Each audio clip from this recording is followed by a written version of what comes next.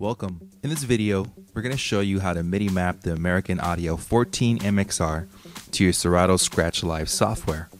Now, you must have a Serato box connected to the 14MXR for the mixer to be MIDI mapped to the Serato Scratch Live software.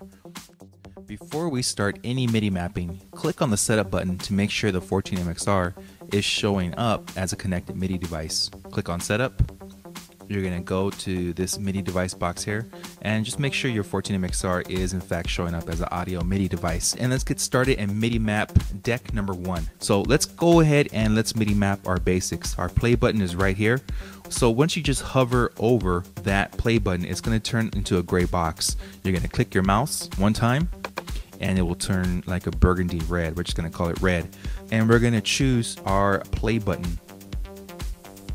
It turns green, which means that it has been assigned to a MIDI input. Let's go ahead and get some of these cue points here. We have 3 cue point buttons on the 14MXR, so let's get them all dialed in. So float over, click, hit button number 1 on the 14MXR, and you are now MIDI mapped. Let's go to cue point number 2, scroll over, click again, hit cue point number 2, cue point number 3. Alright, so we're all taken care of. So we've now MIDI mapped our play button and 3 cue point buttons on the 14MXR with our Scratch Live software. Let's head on over to the right deck, or deck number 2, and let's do the same. Play button, click, hit the play button on the 14MXR, turns green. Let's go to our cue point number 1, cue point number 1, cue point number 2, cue point number 3. We're hitting number 3 on the 14MXR. Okay, so we now have our play button and 3 cue points now mapped on our Scratch Live software. We're going to go ahead and head over to this Show MIDI panel. We're going to click on it and let's get the left deck, or deck number 1, to load a deck or load a track. So we're going to scroll over this, we're going to click on it again, and we're going to go ahead and use the Load A button on the 14MXR right here. Now let's head over to the right deck. We're going to head to the button Load Deck, click that button, it will turn red, and let's hit Load B, the Load B button on the 14MXR. Okay, that is now MIDI mapped. So let's say you want to take control of your navigational knob, which is right here in the middle of your 14MXR, to scroll through your tracks. Float over the very same looking knob, click on it, go ahead and move your navigational knob. We're going to go ahead and change the values on this. It says here, press C to change data type, press tab to reverse. So we're going to press the C button on our keyboard. We're going to see we're scrolling upwards. I'm going to go ahead and hit the tab button and I'm going to press C on my keyboard one more time. And that should make it work perfectly to scroll down and to scroll up. So let's say we want to get between our library, the folders in our library, and the tracks that are in that folder. So you're going to float over the tab focus, you're going to click it, and you're going to go ahead, we're going to use this back button right here on the 14MXR.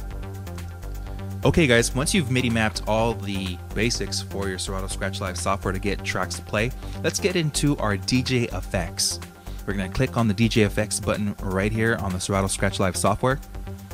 Okay, that opens up our effects pane. Now let's get to MIDI mapping it. You're going to click on MIDI. Let's go ahead and let's do our first one right here, which is the echo. So you're going to click on the on button to turn the echo filter on and off. You're going to scroll over that, hover over that button, click it again, and let's go ahead and use the sync button on the 14MXR to make that now our echo button. Okay, and now we want to be able to turn it off and turn it on with a knob. So we're going to scroll over that same looking knob on the Serato Scratch Live software, click it again, and let's use the LPF HPF filter button on MIDI log channel 1. Okay, there we are, we're all dialed in now. Okay, let's go ahead and let's activate a flanger. We're going to hover over it, click again, and let's use the Q button. Okay, so that's all dialed in, and if we want to go ahead and turn that up and down, let's use the MIDI log channel 2 LPF HPF knob. That's this one right here. Now really important is this deck 1, deck 2 right here, and what I like to MIDI map that to is to the navigational controls on the 14MXR. So deck 1, we're going to scroll over that, we're going to hover over it, click it again, and I like to use the up button right there to activate that. And for deck 2, hover over it, click again, and I use the down. So that is now going to go ahead and activate or turn on those effects for deck 1 and deck 2.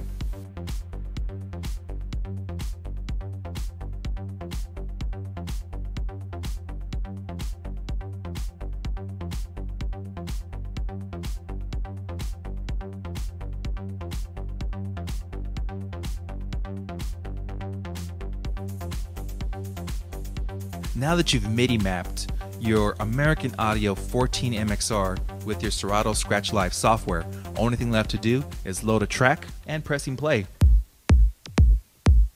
And have fun. Thanks for watching. If you require any further assistance setting up your American Audio 14 MXR, 10 MXR, or 19 MXR, you could always contact our toll-free customer support hotline Monday through Friday during regular business hours. Practice and enjoy.